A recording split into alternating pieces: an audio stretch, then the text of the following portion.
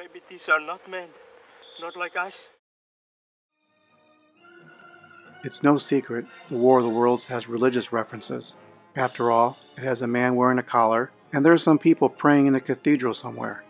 While some may find the inclusion of God, a pastor, and his Bible intrusive, it's much more deep than you realized. We take a look through a modern contemporary lens at a movie over 67 years old with Religion of the War of the Worlds. Isn't it curious how everything about them seems to be in threes? Their eyes have 3 lenses, 3 distinct pupils. The number 3 has always been important in the lore. The H.G. Wells novel described the Martian machines walking on tripods. In the film, they have 3 eyes, 3 fingers on each hand. They assemble in threes, and the number is important to Earthlings as well. Number 3 to D.O. Number 3 to D.O. Get in back of Hill 3. Repeat. Hill 3. There are 3 scientists, 3 deputies. Shot after shot, early in the movie, the camera looks to put 3 in a frame. Why is it important? 3 is the smallest number you can have defined as a group.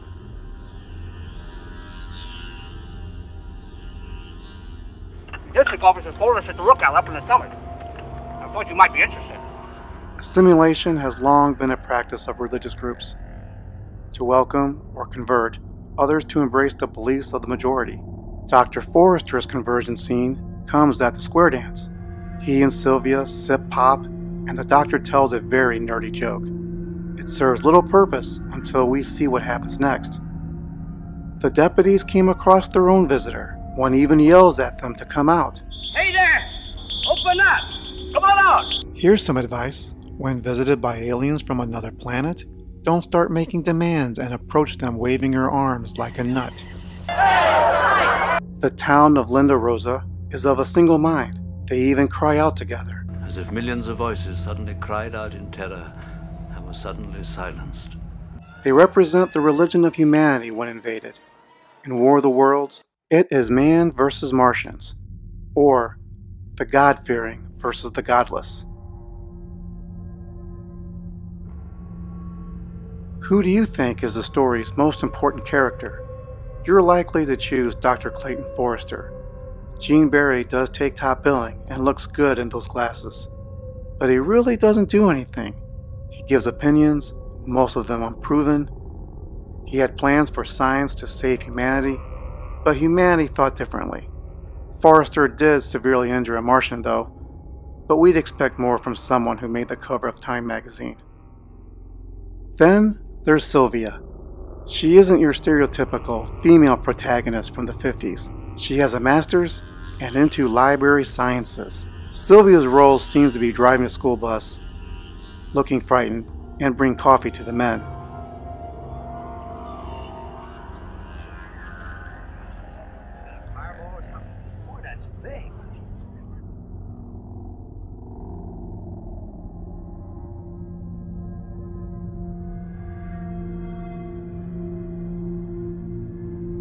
No, the most important and influential character is Dr. Pastor Matthew Collins. That's right, he's a doctor. Kinda puts him on equal footing with Forrester, doesn't it? He overrules military strategy, literally decides when to shut down social gatherings. Well, we always play goodnight ladies at 12 o'clock anyway. It must be nearly that now. And gives marriage advice. Other than a rhetorical, how do you do? Not one person asks Uncle Matthew for his opinion, but he gives them anyway. He throws himself in the center of every conversation. By the way, he's introduced in the movie prominently taking center. This is during a time where a religious character would own a presumed, unquestioned authority, and Uncle Matthew was no different. Let's examine the first military scene early in the first act. Uncle Matthew shows up uninvited, but reminds the military colonel of his standing in the community. Take notice how Uncle Matthew shows displeasure when learning of the military's plans to attack. He towers above the colonel. In his mind, his beliefs matter most. Uncle Matthew walks out of the bunker, much like someone walking out of a church in the middle of a sermon. This can be taken in a couple ways. He's leaving the flock, perhaps humanity. This foreshadows his demise that comes soon later. But if you see the soldiers and Dr. Forrester more as parishioners, then the Martians are the new religious leaders, another ominous foreshadow. I've been fascinated in Uncle Matthew's motive to stand up to the Martians. Why did he do this? Could it be Uncle Matthew is humbled in the awesome power of God and his creations, or sees creatures from another planet with no knowledge nor care of his God? But let's back up and pay attention to something else he says. If they're more advanced than us, they should be nearer the Creator for that reason. Someone of faith searching for answers who created us. Does this sound familiar? How do you know? I don't. But it's what I choose to believe. That's right. This blend of science fiction and religion came long before Prometheus. He gave peace a chance and wound up starting an interplanetary war.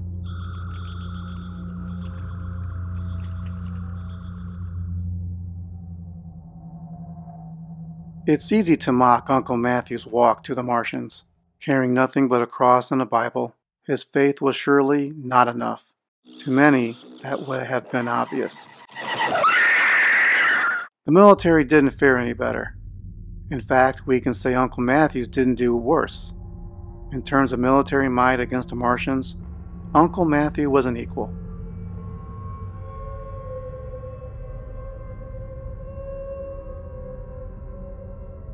Scientists are also guilty of terse conclusions, but were they open-minded?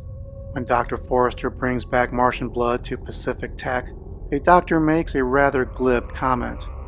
They may be mental giants, but by our standards, physically, they must be very primitive. Another reassures the bomb will solve everything. Oh, let it go. If you're interested in Martian blood, you get all you want right after the plane drops the bomb.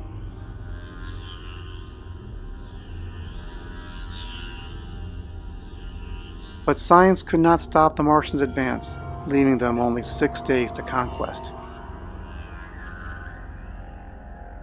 I have to be forgiving how the 1953 film depicts the end of days. I found the evacuation out of Los Angeles a little too polite, but the symbolisms are there when society collapsed. We see the end through Dr. Forrester's eyes.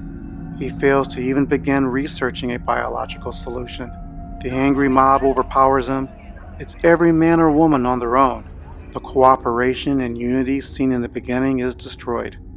Dejected, Dr. Forrester looks for churches and cathedrals for Sylvia. On his second cathedral, he finds 2 scientists taking refuge there. With Forrester, that made 3, and the film absorbs and converts them.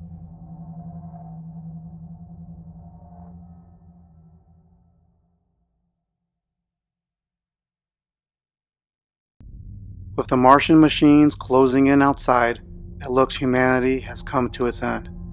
It's the film's most terrifying moments, where the survivors pray, beg, and panic.